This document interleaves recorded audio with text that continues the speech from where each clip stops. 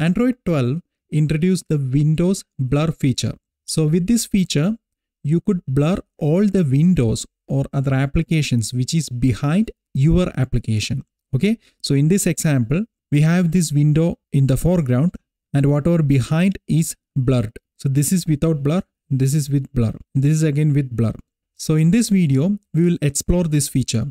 First, we will enable the Windows blur feature in the AOSP build, and then we will create a sample application which makes use of this functionality. The sample app will look like this.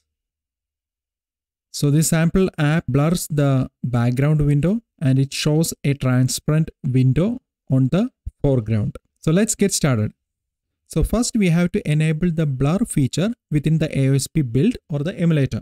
So for that, first we have to set the surface flinger property to 1.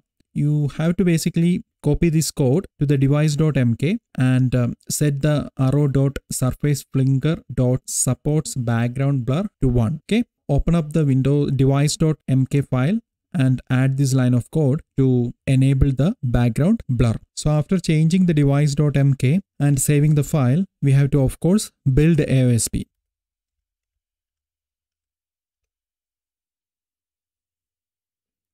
So I have already built it, so it will finish up quickly.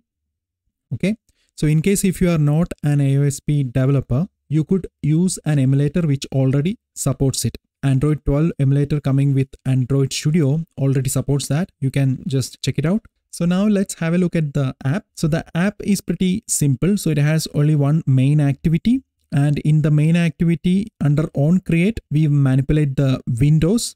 So within onCreate, first we set the flag blur behind, and then we call couple of methods, set blur behind radius with this value and set background blur radius with this value. Okay, so these values are hard coded here, 150 and 50. And then we attach a state change listener here, and on view attached to the window, we add this listener basically. So we add cross window blur enabled listener, and this is defined here. So, and what this does is it sets the dim amount. Blur is enabled, it will set to 0.1, else 0.6. And at the bottom, we set the flag dim behind to the window.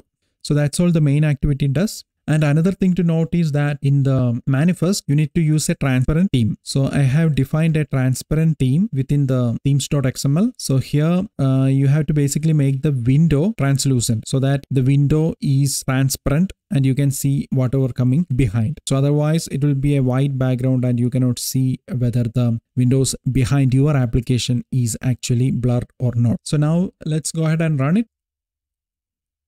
So now you could see the background is blurred and the activity is coming on top. I'll show the activity as well quickly. So in the activity, I have just a text view. So in the text view, I have this text and the text size is 50. So that's coming on top. Since the window is transparent, we could see the background and the background is blurred. Now one more tip, you can enable or disable the Windows blur from the ADB shell command. So you could enable the Windows blur if you set the disable blur to 0. So if you want to disable the blur, set it to 1. So now you can see the blur is gone.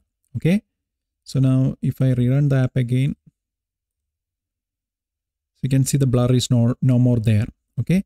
And you can enable the blur by setting the disable blur to 0.